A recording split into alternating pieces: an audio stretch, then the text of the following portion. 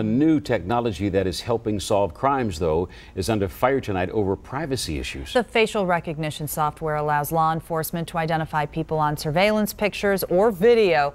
But the technology launched without an announcement, and now the state says it will take a second look to make sure all privacy concerns are addressed.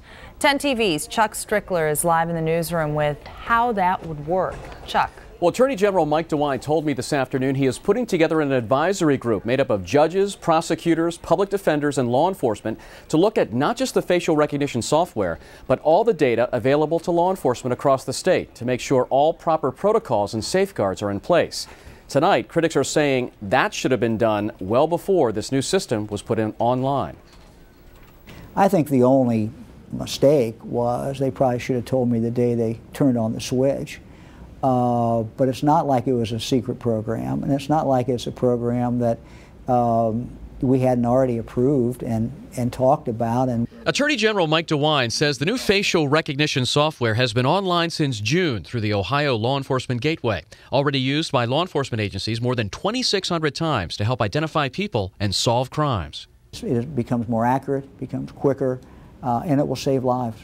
It now allows law enforcement to take surveillance pictures and match them electronically with driver's license photos. DeWine has come under a storm of criticism for not telling the public when the system went online.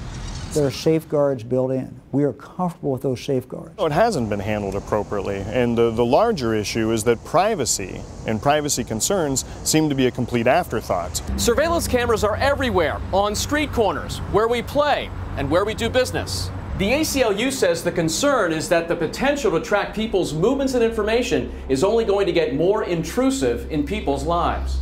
And this is just another spoke in that wheel of creating a surveillance society. DeWine says the system is already getting positive results.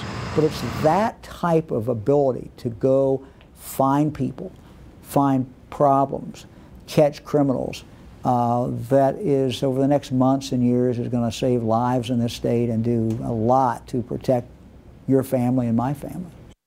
Now, with the new election year just months away, Democrats are slamming DeWine, calling his actions a dereliction of duty. DeWine says he will consider and implement any recommendations from this special advisory group in the next 60 days if they help to safeguard the system.